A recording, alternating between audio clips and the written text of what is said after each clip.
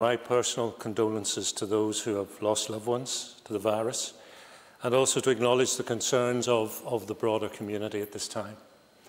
I will be as brief as I possibly can be, and I will also be focused. My remarks are directed entirely at the new powers to be conferred on the Executive Office. And these are extraordinary powers, and it would be wrong not to scrutinise them. It would be a dereliction of duty not to place on record that these are very powerful new tools being made available to the First and the Deputy First Ministers, and that we should have reservations about them.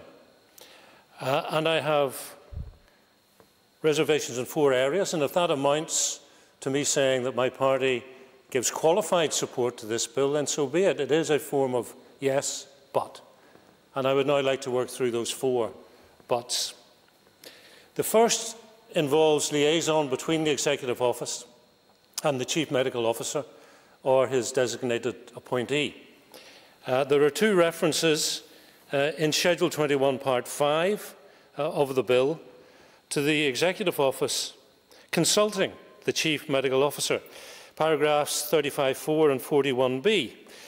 Furthermore, there is also a reference to the Executive Office having regard to relevant advice published by the CMO, and that's at 41(a). Now, this is a duty. In other words, it's not an optional extra. They must do this, and that is to be welcomed. But there is no compulsion on them to react positively to the CMO's advice.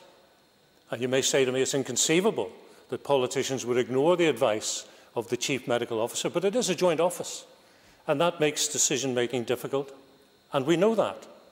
We know sometimes the Executive Office cannot agree. That is a fact. And I'm minded of a time around 12 years ago when I was honoured to be asked by the then First and Deputy First Minister to be one of 4 people to set up the Commission for Victims and Survivors. And a day early on, when a senior civil servant in what was the Office of the First Minister and Deputy First Minister looked me in the eye with a smile on his face and perhaps too gleefully to be diplomatic said to me, "Well, you know, Mr Nesbitt, you're right, you have a statutory right to offer advice to Ian Paisley and Martin McGuinness. And yes, they have a duty to listen to you, but they're not under any compulsion to accept your advice." And there's no compulsion in this bill for the Executive Office to accept the advice of the Chief Medical Officer. I would be much happier if on the face of the bill it said the Executive Office's decisions must be informed by advice by the Chief Medical Officer. But in the absence of that, I think it is very important that the advice of the Chief Medical Officer is published immediately, and that the results of any consultation between the Executive Office and the Chief Medical Officer are made public immediately. It should not be treated like legal advice which is never published. We need to be open about this, not just because openness is good for its own sake, but openness and communication means the public are better educated, and if the public are better educated, fewer lives will be lost needlessly. It's that simple. Fewer lives will be lost if we communicate, communicate, and communicate. And on the question of communication, a senior civil servant, as the chair of the committee pointed out earlier, engaged yesterday, and I know, Deputy Speaker, it's not normal to name officials, or I believe it's not normal, but I'm going to because these are extraordinary times. His name is Chris Stewart, and since he joined the Executive Office, I have found him to be open, honest, communicative, transparent, collaborative, not just open to co-design and co-production, but to embrace it. And these are values and characteristics in our civil servants that we need today more than ever before, and I think we should acknowledge that and appreciate it. In the same way, we must appreciate our health service, the cleaners, the tea trolley operators, the nurses, the doctors and the consultants, the people who looked after my darling mother in the last 3.5 weeks of her life at the Ulster Hospital, and who are now in the tip of the spear in the fight against this virus. The second issue, Deputy Speaker, is the type of event or gathering that the Executive Office might prohibit.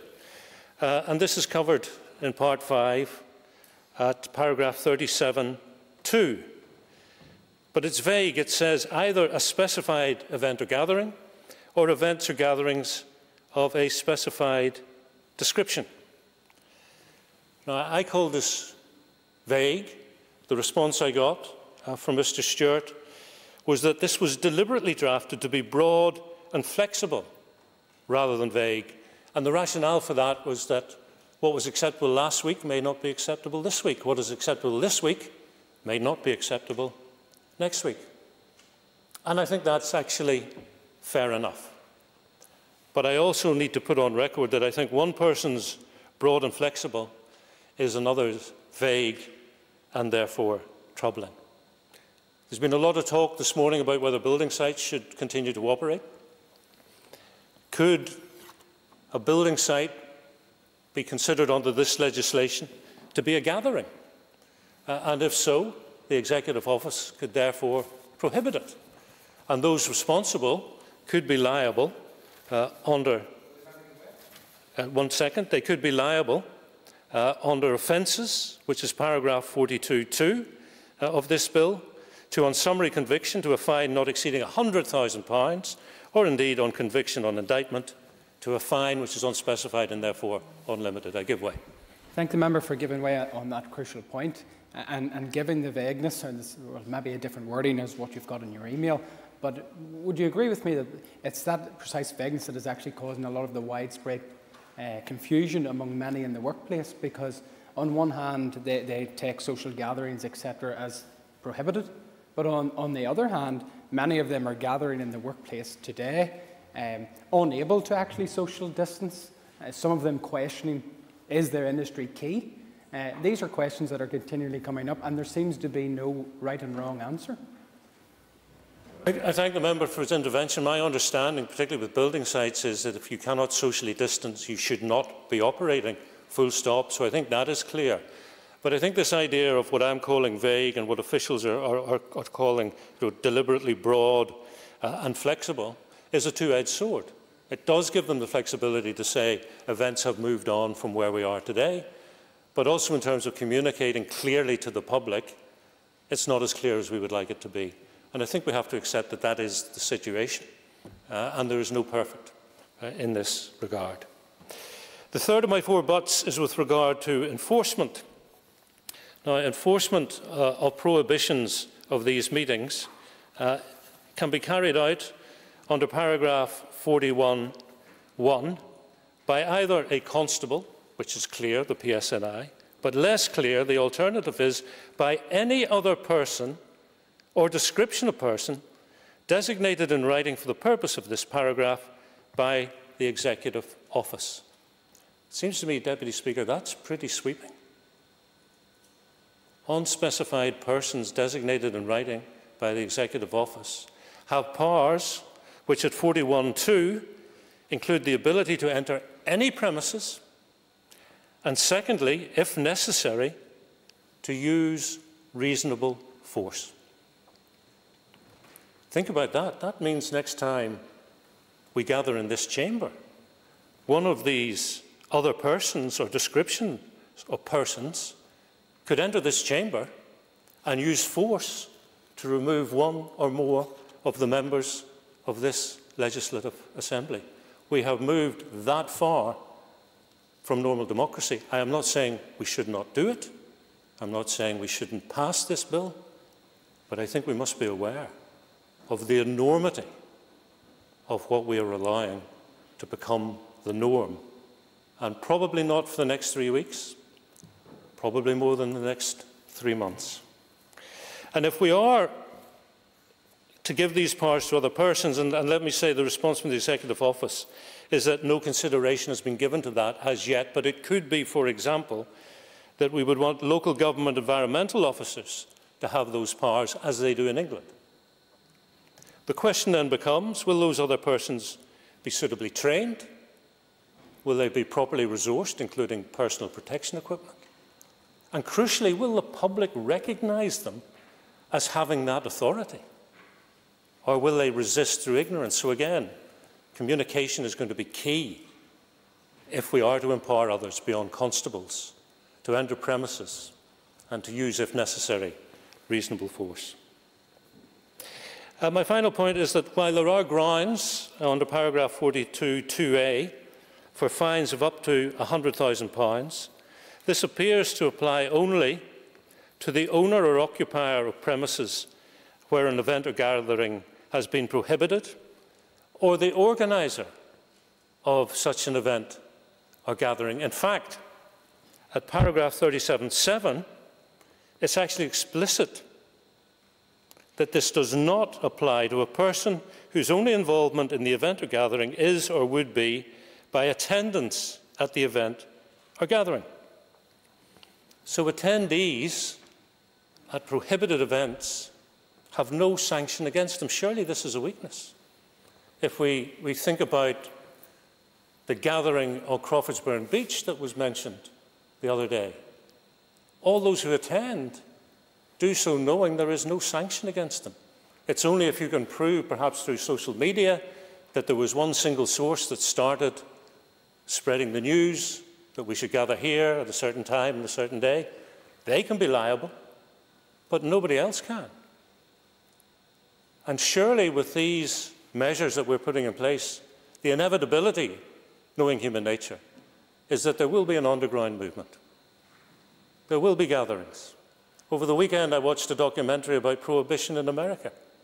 Al Capone's empire in current money was worth $1.5 billion. His personal wealth, $550 million. There are people out there who will be aspiring to make money out of this virus. And surely we should be doing all we can to discourage people who perhaps through an innocent enthusiasm to mix and be social are going to gatherings, and yet in this bill there are no sanctions. Deputy Speaker, I have no doubt that the First Minister and the Deputy First Minister did not get involved in politics to have conferred upon them these drastic powers to restrict freedom of movement and freedom of association. In fact, yesterday, the Deputy First Minister gave us a very powerful, graphic and emotional demonstration of why she is motivated to be in politics, reacting to the news that a 32-year-old mother from North Antrim constituency is having her chemotherapy stopped because the National Health Service is having to make decisions because of this virus that it was never designed or expected to make. This system of government is called consociational, or in other words, we're all in this together. So let's be in this together. I've been reading on social media today messages from former colleagues in the media, hardened hacks who have covered it all, from Le Mans, Enniskillen, Shankill, Greystale, Oma, you name it. They're frightened. They are frightened as never before. And maybe they are looking to us. Maybe they're looking to us to do this together, to show the community that we serve that we can serve them together. So let's lead together. I call Karen Mullen, the Deputy Chair of the Education Committee. I speak today on behalf of the Education Committee.